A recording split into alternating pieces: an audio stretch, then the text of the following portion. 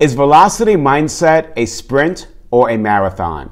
Hi, this is Ron Carr, your velocity mindset expert. Yesterday, the world learned that renowned and legendary comedian Jerry Stiller passed away of natural causes at the age of 92. His long and successful career is a great example of someone who lived life with the velocity mindset. He knew it was a marathon, not a sprint.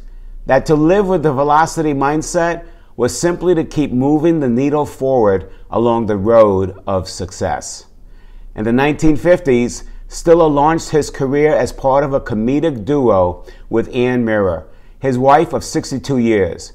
Together, they appeared in dozens of films, Broadway plays, and TV shows. Stiller's big break came in 1993 when he was given a shot to play George Costanza's father on Seinfeld. He was not the first pick for the role, but that did not deter him. His role was to be of a meek character. That was not in his nature. After a few tough rehearsals, he went to co-producer Larry David and said, "This ain't working. Can I do it my way?"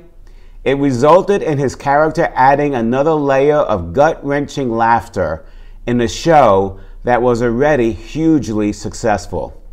5 years later, Seinfeld went off the air, but not Stiller. He moved easily into a similar role on the hit show, The King of Queens. In living life with the velocity mindset, Stiller knew it was his strengths that would create velocity. That success would come faster if he stayed with his tried and true core competencies. A rambunctious comedian who created memorable scenes such as Seinfeld's classic Festivus, Holiday for the Rest of Us.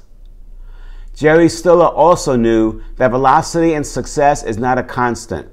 A lifespan has many ups and downs. When he was in a downturn, that did not deter him from his road to success. He used that time to continue to hone his skills, so when the opportunity came, he was prepared for it.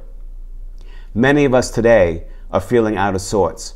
We are in a period of flux and not sure of our future. If there is anything we can take away from Jerry Stiller's life, it's to realize that today is only a point in time in our lives.